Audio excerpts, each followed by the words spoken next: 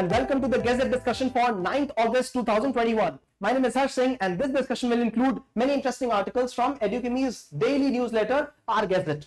The video is divided in two components. The first video is on the featured article, which today is on Permanent Commission to Women in the Armed Forces. Now, Supreme Court has very recently given a judgment saying that women be given equal stakeholdership, equal permanent commission as compared to the men, right, in the armed forces. So in this article, we will understand what is the need for women to be a part of the permanent workforce, what is the need for women. The second one is what are the impediments, what are the obstructions in this process, what is the way forward. We will also discuss two important issues that pertain to women in the armed forces. One, their participation in combat missions and their participation as commanders in the command positions. So these are the important sensitive issues we will discuss in the featured section. Now, the second video will include rest of the articles which are on, first, this day in history dedicated to world's indigenous people.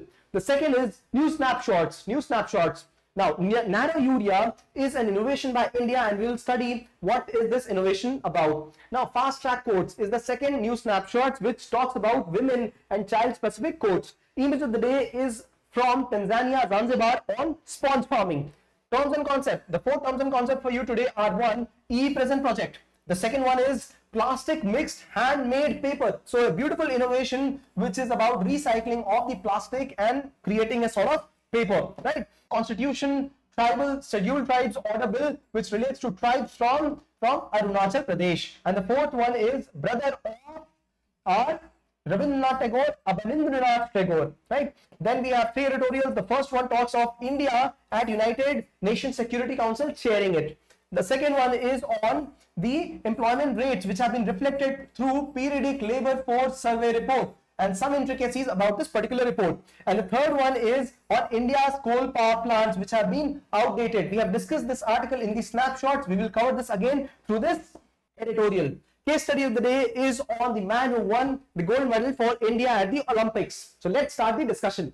We will start our discussion with case study of the day. Why? Because it is very touching and special to me. This case study is about Neeraj Chopra, the man who not only won gold for India, but won accolades through and through. He has not only won accolades because he has done excellent in the field, but also because of the values that he has depicted all the while. This is what has helped him achieve success, and this is what is also an insight into how we are and what we could be, right? So the person who was actually entitled to win gold was not he. It was Vetter from Germany who was entitled, who was almost probable to win gold. Why? Because his throws were almost 90 meters throughout the whole season.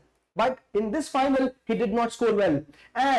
And our gentleman, our Neeraj Chopra, he empathized with him. He says, I feel good for my win, but I empathize, I feel bad for how he performed on that particular day. So, an empathy, this is a very important value which helps anybody sail through tough times, right? Tough times for others. And this is how winners are created, right? Altruism, he has a very important value of altruism. He only focuses on his important goal and he doesn't care about other things, right? So when people spoke of what will he do with so much of money, he has also won previous gold medals in Asian Games and other games, right? So people asked him, what will you do with this kind of job? You have a job, government job. What will you do? He said, no, I will focus on Olympic gold. So focus is one important parameter. And altruism, people borrowed a lot of money from him. He never cared for that. He always took his work as his first priority, and altruism, he never even cared. Anybody coming to him, he would always support them. So these are some of the values which actually help anybody achieve the height of greatness. And this is what Neeraj Chopra has achieved. We have dedicated this day in history to the world's indigenous people because this was the day, 9th August 1982, when the first time the United Nations Working Group on Indigenous Population, it celebrated International Day for World's Indigenous People, right? So what are these indigenous people? These are the original inhabitants of that particular region. The way we see United States of America today is not what it was 400 years back, right? Most of the people who are here in United States are migrants from Europe, migrants from China, migrants from all around the world, including Africa as well, right? But who are the original inhabitants? So, Native Americans, this is how they look like. If you have seen movies like Last of the Mohicans, you would find them, right? Now, the original inhabitants of America, they're hardly 1.3% of the population. Where have they gone? Which place of the world, which part of the world they have gone to? they are no more existent. Why? Because they either died of the diseases, the kind of new diseases which were brought in by the migrants, European migrants and migrants from other countries, or they were persecuted, they were killed in various kind of wars. Right, so this is why United Nations has dedicated a particular day for indigenous people. Right, similarly, if you look at Australia, if you look at New Zealand, many people residing in these countries are not original people, not original inhabitants. They are the migrants from Europe, the migrants from the Polynesian and Polynesian countries. Right, the original inhabitants, they are reduced to a fraction of that particular country. Right, so the idea, the theme of this year is leave no one behind. So this day in history. New snapshot. The first snapshot for you today is on nanourea. Why is it in news? It is in news because IFCO has produced a new kind of urea called as the nanourea. The world's first nanourea. Important. That's why important for India. Now this urea is very good because now it has also enhanced crop yield for the farmers, and there is a lot of efficiency in this kind of urea utilizations. This is what we will study in this article. Right, now nanourea are the very small particles of urea. When urea is thrown in the crop fields, right, if we have bigger particles, then they have some particular efficiency. But imagine if the particles are very, very small in size, minuscule in size. Now these particles will have greater surface area, right? So then their effect will be high, right? They will have greater efficiency. Also, they'll be more advantageous in terms of how much we throw, because the surface area is high, because we are using smaller particles. The effective surface area of the same amount of urea, for example 1 kilo of urea in one boulder, and then we have 1 kilo of urea in small particles. This is more efficient because surface area is high, and they will actually benefit the plant growth in more percentage here. So this is what has been explored now with respect to nanourea. There will be less utilization of urea products, less utilization of the nitrogen component, and therefore it will lead to less eutrophication, right? Less wastage of nitrogen. So we will save money for the farmers. There will be increased earnings, less eutrophication, because more nutrient, if they flow because of runoff, it will lead to eutrophication. It will also lead to bioaccumulation and biomagnification, right? That means if the nutrients go to these ponds and lakes, they will eventually lead to formation of algae and death of other kind of organisms. So this is what it will also prohibit, and this is what nanourea has done for us. Right, now in this article we will see the meaning of nanourea and certain important benefits of the same. Right, these nanoscale nitrogen particles, right, this is what the nanourea primarily is about. Right, this is the first thing. The second one is that the benefits, uptake efficiency. Now nitrogen usage efficiency is taken in two considerations, right? Uptake efficiency, and the second one is the use efficiency. Uptake efficiency is the xylem efficiency, right? So the absorption of nitrogen is increased if the particles are very small. The second one is their utility by the body of the particular plant. That also increases if these are small particles. So there are added benefits for using these particles. Now it also reduces, as I mentioned, the cost to the laborer, cost to the farmer, right? It also increases the income because there is an increased efficiency of the product, right? It is environment friendly. Why? Because we are using less nitrogen. I just mentioned that. So repeating the point again, there is enhanced crop productivity because the use efficiency has increased as much as 50%. So earlier use efficiency was 30 to 50%. If we are giving 100 particles, only 30 to 50 particles would be used, and now this efficiency has increased by 50% because of these nanoparticles. So that is why it is very, very important for us, right? It is also helpful in environmental protection, right? This is the news. The second snapshot is on the continuation of the fast track courts. Now more fund has been given by the central government to continue these fast track courts, especially for women related crimes and the children. So POCSO courts. Right, now first time recommended by the 11th Finance Commission in 2000. Right, the main idea was to bring down the cases against women and to ensure that the child related cases also fall. So these courts ran for around 11 years, and after that the central government said we don't have funds for this, right? And this is when central government funding stopped. So some of the courts that were fast track courts, they were changed to regular courts. Why? Because a lot of infrastructure, a lot of training was also already given. So to regular courts, some of the courts still continued because some states wanted to continue these kind of courts, and some states stopped these kind of courts. So this is what was the future. But in 2012, an important event happened in the month of December, the Nirbhaya rape case, and after that the government instituted special funds, right? The government incorporated the fast track courts as well in Delhi, and then a lot of cases which were pending, especially against women, they were treated. So this Nirbhaya case compelled the government to initiate a Nirbhaya fund, to have the Mahila courts, to have one-stop centers, right? Now these are the centers which are still not functional fully, but the main idea has been imparted through fast track courts. That is, one, to have the dedicated courts for special needs, for example women, for example children, the vulnerable section. The second one is faster dispensation of these kind of cases, and the third, the most important one, is to deter the persons who are committing these type of crimes, to ensure that the justice is met, right, for the right persons and also for the persons who are perpetrators of these kind of crimes. So this is the update. Image of the day is on sponge farming. So sponge, these are not artificial objects, but these are the organisms. Sponge are important organisms in marine sphere. Now this is an important sponge farming activity being done in Zanzibar in Tanzania. Now how does it help? Now earlier fishes were being exploited, right? So these fishes which have not grown, right, also their overexploitation in the marine sphere. Instead of that, if farming is done, right, if sea farming is done, that is a beneficial activity. So we are not exploiting the fish resources, we are doing farming here, right? So this is what is being done.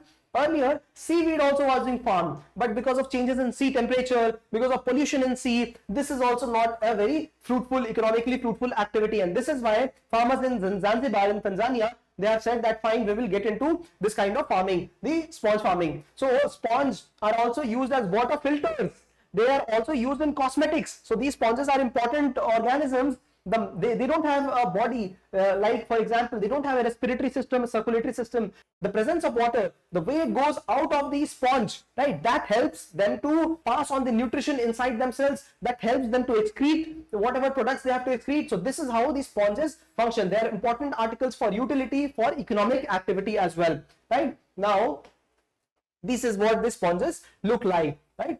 Now where is this Zanzibar? Zanzibar is an important island, important autonomous region in the province, in the country of Tanzania in Africa. So this is Tanzania, and this small island to the east is Zanzibar. It is an autonomous region in Tanzania. So Zanzibar has two islands, one is Zanzibar and one is Pemba, right? So Zanzibar city is the main capital of the Zanzibar autonomous region. Term and concept. The first term and concept is e-prison project. Now the update is that the Ministry of Home Affairs has provided financial assistance for the completion of this e-prison project. The three components of it are: one, to have a prison information management system. So how many prisoners do exist here, the daily activities, etc. will be a part of it. Second one is having the national prisoner database, right? So how many prisons do exist around the country, what is their capacity, all those things. And the third one is Kara Bazaar. That means prison. Kara is prison and Bazaar means the market. So prison market, where the important products which are created by the prisoners in rigorous imprisonment, they can be sold through online media as well, right? So the main idea is to have computerization and functioning of the whole prison system through computerized mechanisms, right? The prison will be integrated with police system, and it will also be integrated with judiciary system. This is the main update. The second term and concept and use is plastic mix handmade paper. Now this is an important paper. Why? Because plastic is being used. The plastic which has been destructured, later degraded, diluted, and then refined along with the paper to produce important kind of recycled paper, and this helps to reduce the cost of the product as well, right? This also helps to protect the environment because the plastic is being recycled. It also helps to create sustainable products like these new innovative products. So this is what has been patented by KVIC, Khadi and Village Industries Commission. This is the update article. So do remember these kind of innovative products. The third term and concept and news is Constitution Scheduled Tribes Order Amendment Bill 2021. Now what happens is that these marginalized sections like scheduled tribes, scheduled caste, the government is mandated to ensure that the specific part of fund be spent on them, right? And therefore the names of these tribes become very important. What is the name of the tribe on which the spending is happening, right? Because if suppose I am from Mishmi tribe from Arunachal Pradesh and the name of Mishmi tribe actually was Mishmi Kaman, So fund might not be issued on the name of Mishmi, because Mishmi Kaman is the name, and therefore a lot of changes have been done in Arunachal Pradesh, right? So a lot of amendments have been done relating to the state of Arunachal Pradesh and the tribes in the state. The names have been amended so that the proper benefits, the proper financial resources be given to the state in accordance to the tribes living in that particular state. Abanindranath Tagore, the fourth term and concept in news. Before we get into his details, let us understand the Tagores first. So we had Devendranath Tagore, an important person, an important philosopher who also followed Brahmo Samaj given by Raja Ram Mohan Roy, right? He was the son of Dwarka Nath Tagore, so he was an important industrialist. Devendranath Tagore had 14 children, and one of them was Rabindranath Tagore. His brother was Satyendranath Tagore. He was the first Indian civil servant, right? Okay, and his cousin, Rabindranath's cousin, was Abanindranath Tagore. So these were Satyendranath, Rabindranath, Abanindranath. They were from the same generation. Devendranath, one preceding, and then we had their grandfather as well, who was an important industrialist. Okay, so what about Abanindranath Tagore is that his birth anniversary was celebrated, right? Why is he important? He is important because he was one important person who introduced reforms in Indian art and culture, which were modern according to those times. So he was the one who painted Bharat Mata painting. He was the one who introduced good forms, good reformations in Mughal and Rajput style architecture painting, in consonance with what was British's paintings at that time. This is important because whatever these artists they depict through their paintings and sculptures. Now this is what the princes of those times, the Mughal princes and the Rajput princes, would follow, and later the whole bunch of people would also later follow, and this is how the whole society would lift itself up to the generation all contemporary to the Western models of those times. Editorials of the day. The first editorial for today is on India being a part of United Nations Security Council in the capacity of its chair. Right, so India is the chair in the month of August, all been in the news. In fact, we will also cover this in the feature section tomorrow. And today, a quick update about it. Right, India has contributed in terms of United Nations peacekeeping force. India is a major economic contributor throughout the world. Right, India has got one of the highest populations in the whole world, and therefore India deserves to be a part of the permanent member of the United Nations Security Council. United Nations Security Council is an important body. Why? Because this is the body which elects the United Nations Secretary General. This is the body which ensures that binding resolutions are passed, and whatever it passes, Security Council passes, they are followed by the United Nations General Assembly, right? It is the one which elects judges for International Court of Justice. So this is a very important body, and this time India has passed a resolution related to maritime security. We will discuss this in tomorrow's feature article as well. India also has been a part of this body, United Nations Security Council, as a non-permanent member the 8th time now, and therefore it is high time India being a part of permanent member. Right now, this is where I would like to point out G4 countries. G4 countries, which are those? India, Japan, Germany, and Brazil. So these are the 4 countries which have sought permanent membership in the United Nations Security Council. And which are the countries which are against this G4 group? Coffee Club. So countries like Pakistan, Italy, right, certain other important countries, Korea, etc. They are saying no, if you are including G4, we are also a part of it. So according to their economic capacity, their population, they have also tried to be a part of the whole workforce. The second editorial of the day is on the periodic labor force survey report. Now this report says that yes, we have seen declining unemployment in India. That means employment is increasing, but there is an important loophole here. If we are seeing the report in perspective of 365 days, 365-day approach, we will see that there is more employment, right? Because we have not observed the small people, the people who are into intermittent casual unemployment, right? So if we observe in the 7-day period, we will find that there is more unemployment in India. This is one intricacy which has not been observed. The second it says is that there has been an increase in the people who are self-employed, right? So self-employed people are in 3 categories. One, who are unemployed. The second, who have employed other people, and the third, unpaid family workers. And this is where the third category is where people have increased. Unpaid family workers are the one which are actually underemployed. They are the one in disguise unemployment. So actually employment rate has not increased. This is what the article focuses, and emphasizes on. The article also says that the quality of employment has decreased. Why? Because the wages of people have decreased. There is more uncertainty in these kind of employment activities. Also, there has been an increase in feeble labor force, specifically in agriculture activities. You know why? Because most of the people from urban areas have gone to rural areas, especially the females.